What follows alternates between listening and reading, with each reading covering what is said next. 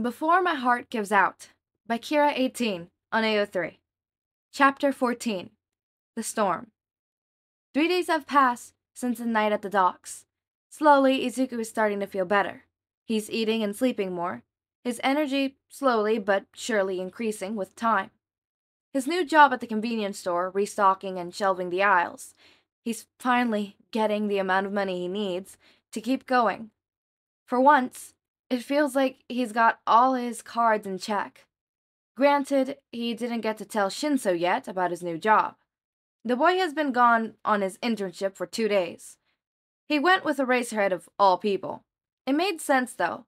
Aizawa was a very proficient underground hero. Besides, Shinsou's quirks worked best in controlled circumstances. Underground hero work would be the perfect field for him. Deciding that dropping in on the pair would be fun, Izuku opts to going to Hosu tonight too. Although, the main reason for his visit had nothing to do with that. He'd analyzed the hero killer's attack pattern through some of the news articles he found. Depending on whether his findings are accurate, Stain's next victim should be in Hosu City, either tonight or tomorrow. He won't let that man hurt anyone else. Shinsou's internship was going great so far. He spent the best part of the last 2 days training with Aizawa. The man was a force to be reckoned with. His training was brutal but efficient. It left Shinsou feeling exhausted to the core, but satisfied nonetheless. Until finally, the man decided to let him tag along his patrol in Hosu City.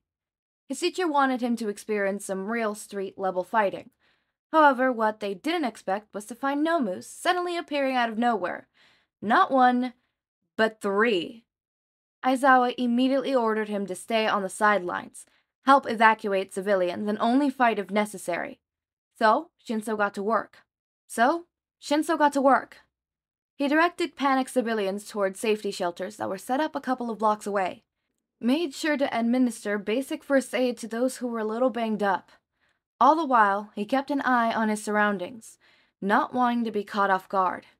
Yet, despite his diligent following of Aizawa's orders, he couldn't help but stray a little when he heard something coming from a nearby alley.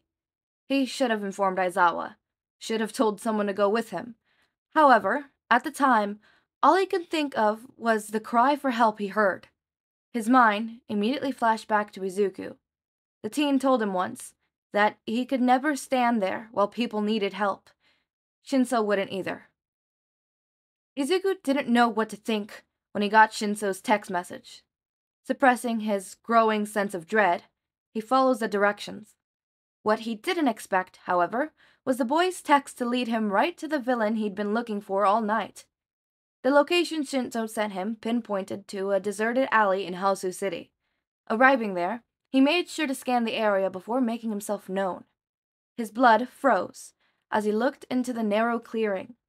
The scene before him was too familiar for comfort. In fact, it was a perfect replica of that night. The night where he saved Ingenium. This time, instead of 1 person, he found 3. Shinsou was the closest to his position. The teen was slumped on the ground, face facing the concrete. Next to him was another teen. The boy's body emitted both cold and hot temperatures, each coming from different sides of his body.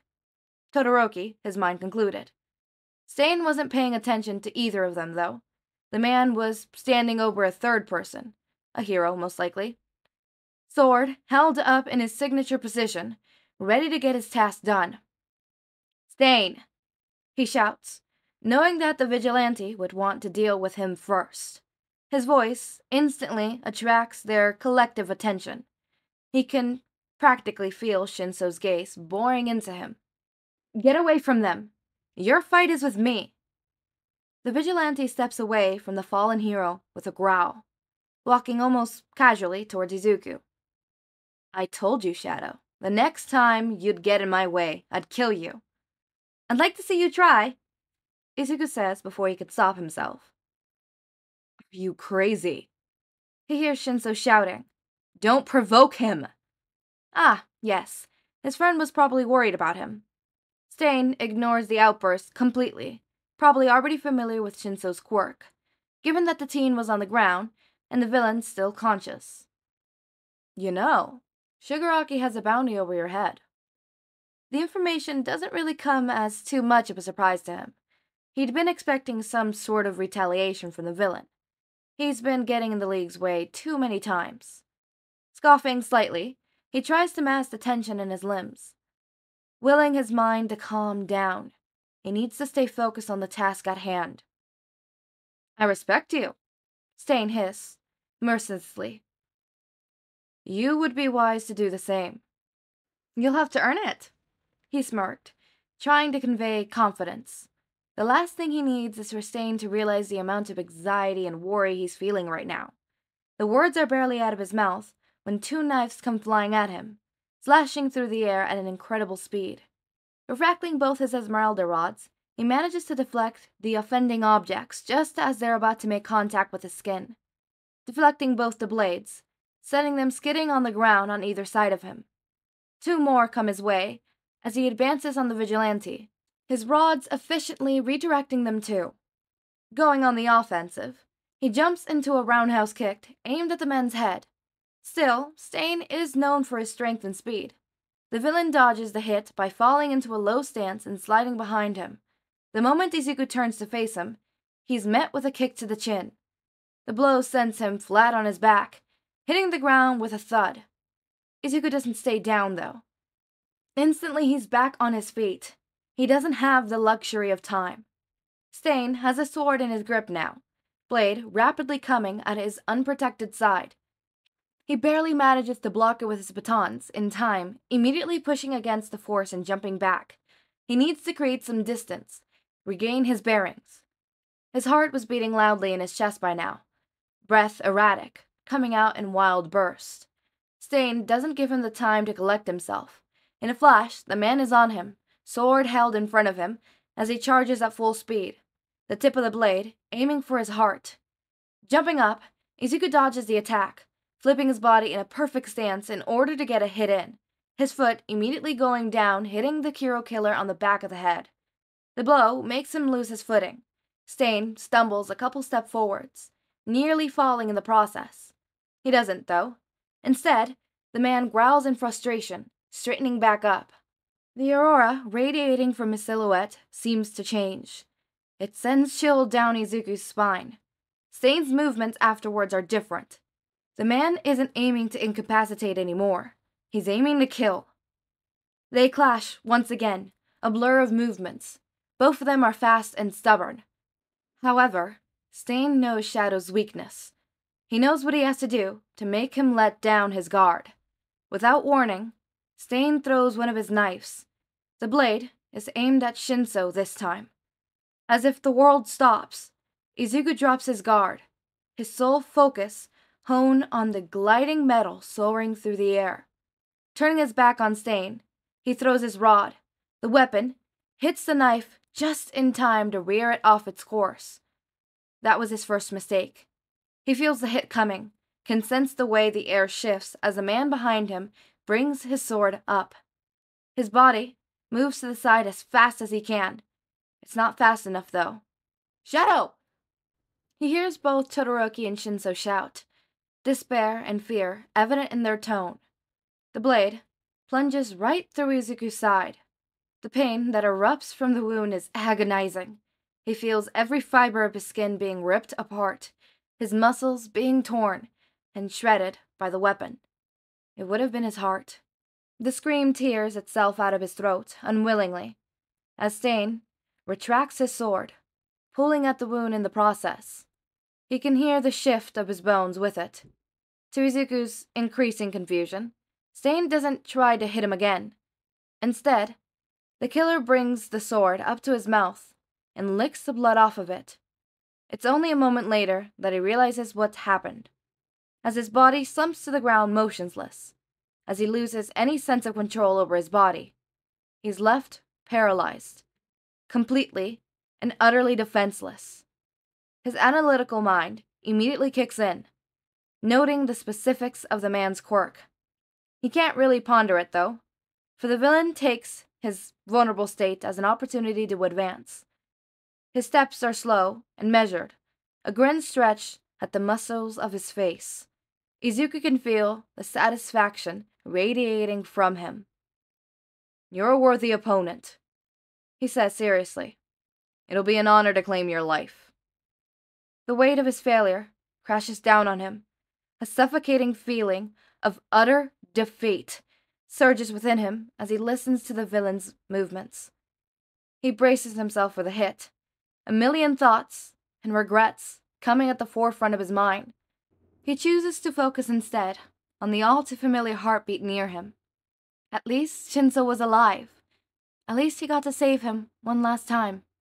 He waits and waits, but the blow doesn't come.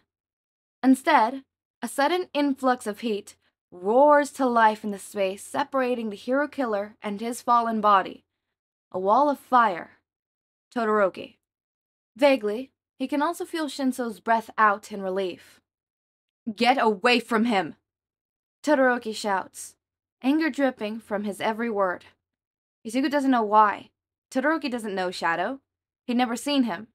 Why would he be so angry? He watches as Stain dodges out of the way, puts some distance between himself and the flames. Todoroki was moving. Did that mean that the paralysis was temporary? For all he knew, Shinsou was the first one on the scene. Todoroki probably coming when he received a similar message to Izuku's own. So a time limit wasn't likely.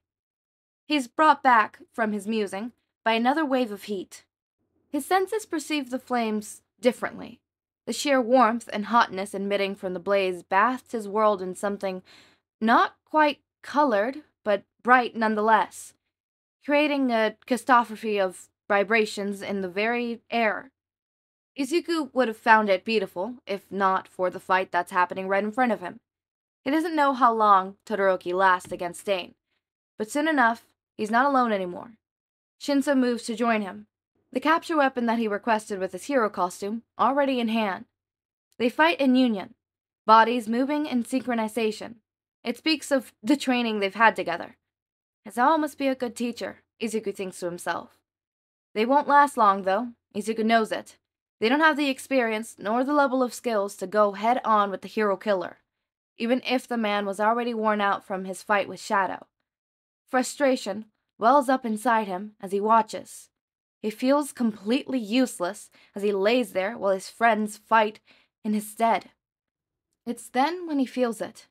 His fingers twitch slightly, body ever so slowly, gaining back its mobility. Definitely not time-based then. He gets up as stealthy as he could, slowly making his way around the group, positioning his body right behind the Vigilante. Nodding minutely to the two heroes in training, who must have noticed him by now, he makes his move.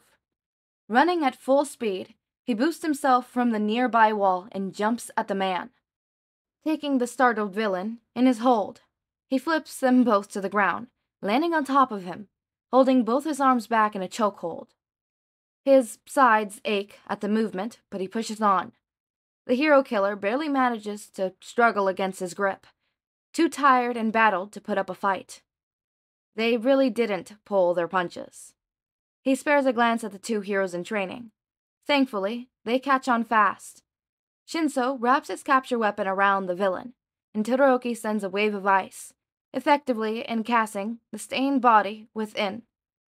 A kick to the head does it, though. Stain's body slumps forward, finally unconscious.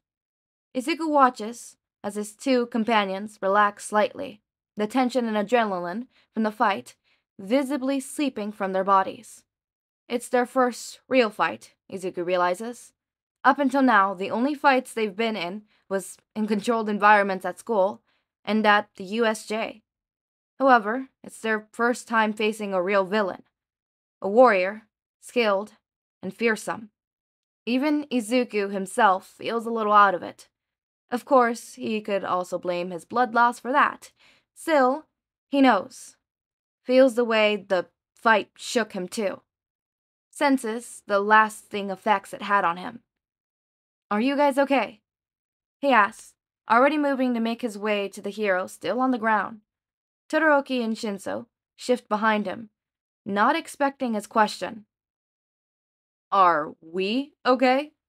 Shinsou questions him, irritably. You're the one who fought him for real. You're the one who got hurt. Something interrupts Shinsou's charade, and Izuku vaguely thinks that it might have been Todoroki's elbow. The teen is probably wary of him, not wanting his friend to get in trouble. Shouting at a wanted criminal like that? What he means to say is, thank you for saving us. The fire and ice user says blankly. The sincerity in his voice makes Izuku pause. Yeah. Thanks, Shadow. Shinsou mumbles a moment later, probably feeling slightly guilty for getting so worked up. Izuku elects to ignoring them, focusing instead on helping the hero, which he knows now as native, up. He hisses slightly as he accidentally pulls at his injuries, the sound immediately catching the two students' attention. We'll take it from here, Shadow. Todoroki speaks up. We need to take you to the hospital. The teen, already moving to take Native's weight off of him. Izuku hands the hero over, but shakes his head on the second part. No hospital. I'll be fine, he says firmly, not leaving any room for argument. Now, I'll be leaving before the heroes get here. Todoroki seems to hesitate for a moment, before finally concealing, stepping aside to let Izuku pass by. Shinsou doesn't move, though, his gaze fixed on the Vigilante in a hard glare. You need help. His voice sounded angry, but Izuku can hear the worry in his tone, can feel the irregular of his heartbeat, the sweat forming on his brow. A hand drops to Shinsou's shoulder before Izuku has a chance to say anything. Todoroki meets his gaze, knowingly. Finally, Shinsou moves. He's reluctant to do so, but seems to understand that Izuku has no other choice. Going to a hospital means getting caught. Getting caught means getting arrested. Nodding one last time to the two, he climbs onto a nearby dumpster and hauls his way up into a nearby ledge, effectively climbing up the building's wall and onto the roof. He feels two pairs of eyes trained on him the whole time. The wind rushes in his ears as he runs, the pain in his side flaring with every movement he makes. He knew he had to push through, though. Knew he had to make it to the warehouse. Push through the haze. Push through the overwhelming need to fall asleep. Let go. He runs and runs, but the pain is too intense. It overwhelms every part of his body, makes him lose his focus. He's so distracted that he doesn't notice the figure charging at him from the side. The hit takes him by surprise, the force sending him toppling over the edge of the structure. The next thing he knows, he's falling. The world rushes by in a blur, his perception of time becoming disoriented, his focus honing in on the wind that rushes past him. He knows the pain is coming. He expects it to. Yet, he's not ready for it. Can't be. Agony overwhelms his entire body on impact. A soundless scream tears itself from his throat as his back hits the asphalt. He feels the shifting of his bones, his rib cracking under the sheer force of the impact, the sound roaring in his ears, remnants of an old cracking ship. The pain in his side thunders to life as it makes contact with the hard concrete. Excruciating agony envelops his entire being for what feels like hours, but it couldn't have been more than a couple of seconds. Vaguely, he can feel drops of rain falling onto his figure, the stream getting stronger by the second. He tries to breathe out, but no air comes out of his lungs. A whimper slipping through his bloodied lips as he rolls himself onto his stomach. His body disagrees with the action, but he fights through the aching in his limbs. Whoever pushed him is still here. He feels them, hears their footsteps echo through the alley he fell in. It's a man. Every step, gradually a louder noise, a pounding sound against a metal staircase. The clinking echoes and vibrations go through the very ground he lays on. The dread overwhelms him, his heart practically beating right out of his chest. He weasels out a pained breath as he lifts his torso off the ground, arms shaking with the effort. Strong smell of copper surrounds him. He doesn't have the time to stall, though, He moves out of the way, just in time for a kick to miss his face by mere inches. Groggily, he stumbles back to his feet, adrenaline pushing his body to react, instincts taking over in order to survive. The rain falls in thick lines, a curtain forming between him and his attacker. It helps ground Izuku to reality, making him aware of the man's every move. "What do you want?" he grumbles out, voice wavering with the effort to make the words out. The man growls lowly, advancing in on him, ignoring his question in favor of attacking him once again. He barely dodges the punch that comes his way, only to be hit by a kick to the side a moment later. The pain sends him stumbling a few steps backwards, hands clutching tightly at his wound, body hunched over. He tries to struggle, but the man is stronger. Moreover, Izuku is still tired and injured from his fight from Stain. Lifting him up, the guy slams him back to the ground, knocking his breath away and sending him into a series of wet coughs. The villain is on him in a second, hand encircling his throat, choking him with more force than he could handle. The world goes in and out of focus all around him, and he's starting to lose any hope of making it out of this alive. Tears gathering in the corner of his eyes as he struggles for breath. It's ironic, really, that despite his life having a metaphorically expiry date, he still doesn't get to live long enough to reach it. Everything he's been readying himself for evaporates in an instant. Numbly, the realization hits him at full force. He's not ready to die. He thinks back to everything he pushed through and overcome until now. Rue's words echo in his mind. "You may feel like you're alone right now, like the world is against you. But a little hope, some kind of determination to be better, will go a long way." One last burst of energy goes through him, gathering the last bits of his strengths. He rams his head into the villains, effectively pushing the man off. He doesn't let himself a moment to regain his breath, already going in for a hit, trying his hardest to stay conscious, to fight against the growing void that's trying to overtake him. The villain doesn't go down easily. His hands seem to morph into sharp spikes, and he attacks him once more. The swipes strike at him, slashing at the rain every time Izuku dodges. Every slash makes the image in Izuku's mind clearer. Slowly, but effectively, he's able to pinpoint the exact place the spikes are going to hit next. Taking his opportunity, and finding an opening, he takes hold of the villain's extended arm and pulls with all his might. A guttural sound erupts from his throat with the effort. Finally, he's able to flip the villain over his shoulder, effectively knocking him out. The adrenaline fades just as fast as it appeared, and his mind shuts down.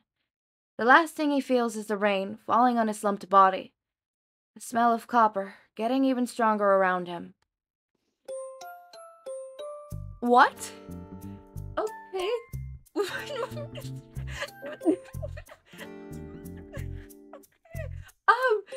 I told you it was too quiet, it was too peaceful, it was too good. And then we were going through the chapter and I'm like, okay, well, he got stabbed. It can't get worse. It got worse. So I'm taking a guess that that villain that just attacked him is attacking him because of the bounty that Shigaraki has over his head. Which, you know what? No, I'm not going to talk about that. I'm going to talk about that at the end. Save my tears. Save my tears. I have notes, Echo. Echo, you have notes. You have to say the notes. Okay, so let's talk about Izuku's weakness, right? Izuku's weakness. His overall weakness is the fact that, of course, he is a hero at heart. So he's going to put the civilians' lives ahead of his own.